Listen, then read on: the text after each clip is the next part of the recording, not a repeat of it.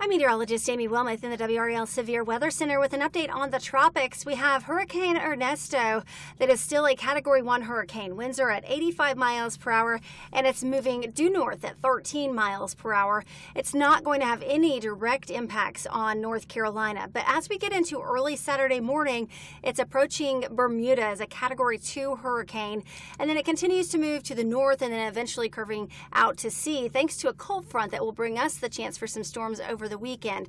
Now, for North Carolina, for the coast, we will have increased rip current risk along the North Carolina coast this weekend, so be careful if you're headed to the beaches.